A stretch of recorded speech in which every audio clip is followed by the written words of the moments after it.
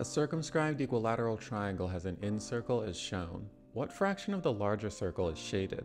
Let's draw the radius of the incircle and label it r.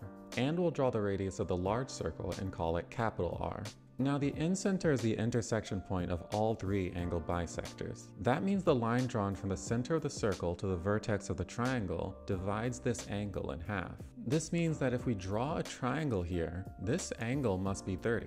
Of course, this angle must be 90 degrees, leaving the other angle in the triangle to be 60. You'll recognize this as a 30-60-90 triangle. And since it is, we know its side lengths must be in the ratio of x squared root 3, and 2x. So now we can say that capital R is also equal to 2 little r, which gives us all the information we need to solve this problem.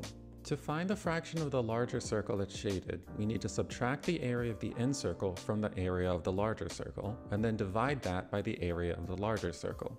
That gives us pi times big R squared minus pi times little r squared over pi times big R squared. Since big R is equal to 2 times little r, we'll substitute that in.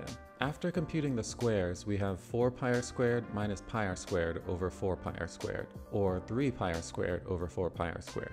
Then the pi r squareds cancel out, which reveals that the shaded fraction of the larger circle is 3/4.